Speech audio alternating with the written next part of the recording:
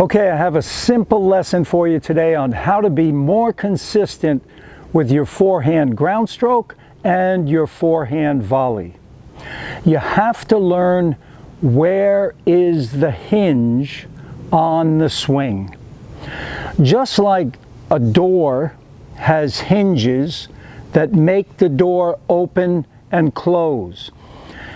Where's the hinge on our forehand ground stroke? Where's the hinge on our forehand volley? If you're thinking shoulder, you've got it right. But here's the key. You've got to keep that racket on line and make that shoulder the hinge all the way through the stroke. Because what I see, especially at the recreational level, you'll see players, using the lower arm. They think that the lower arm is the hinge. No, it is not the hinge. So if you're trying to do this kind of stuff in the contact zone, or this kind of stuff on the volley, you're using your lower arm and your wrist. You're going to be very inconsistent. So, for instance, let's say this is my contact point.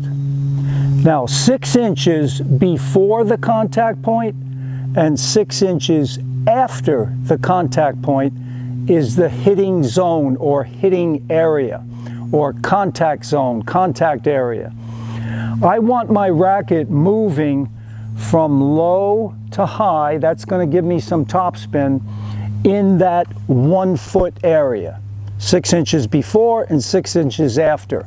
That way, if my timing is not absolutely perfect, I can still keep the ball in the court. So if the shoulder is the hinge, that's going to happen. Because once I set the racket at the low point of the backswing and the racket face is closed, as I swing up, see, I'm guaranteed vertical in that 1 foot zone, as long as I don't move the lower arm. That's the caveat. You can't move that lower arm, because once you move that, if your racket's open, all these shots are long. If you flick your wrist just at the right moment, yeah, okay, that one stays in, and all these go in the net. So the lower arm is the culprit, and that goes for ground strokes and volleys. So what happens? After you hit the ball's gone. Now the wrist and the forearm can relax. You can do that windshield wiper motion and come over your shoulder, then come back to your ready position. That's a good thing, that the wrist and forearm relax after the ball's gone. That's a good follow through, and it's going to help you relax. Now, on volleys, players are doing these kind of movements. I've even seen these kind of movements. Lower arm again. So how can you practice this? You put your hand on the front of your shoulder. It's the muscles on your chest and the front of your shoulder that contract slightly. Okay, they contract as you're making contact. If you put your hand here, you're going to feel those muscles tighten up slightly. Okay, whether you're hitting the volley or whether you're hitting the ground stroke, you're going to feel that. So that's what I want you to do. I want you to put that hand there and feel that as the hinge. That's going to help your consistency tremendously.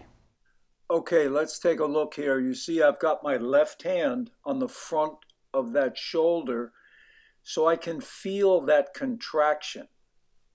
That's what you want to feel. So here in slow motion, you see I'm turning and setting the racket, making that target for the ball. Now right there, I'm just about ready to step in now and contract that front of the shoulder. Right there, I can feel that with that left hand. And look at, I'm finished with the stroke. The ball is gone, I'm finished. That is a short swing. That's another key to a good volley. Okay, here in real time, and I don't have my hand on my shoulder, but I'm focusing on that shoulder contracting. Well, I hope you enjoyed that video. My channel is all about consistency can help you win matches. So I'm here to help you learn the fundamentals and to get that into your brain, okay? Because remember, muscles do not have a memory. Your brain controls all your body parts, okay? Signals from the brain. Now, the more you practice this, the more you're going to burn that signal in your brain. And that's going to give you the consistency that you're looking for. So please subscribe to the channel, give me a like, a thumbs up. Any questions or comments, I'll do my best to get back to you. And to your tennis success, take care.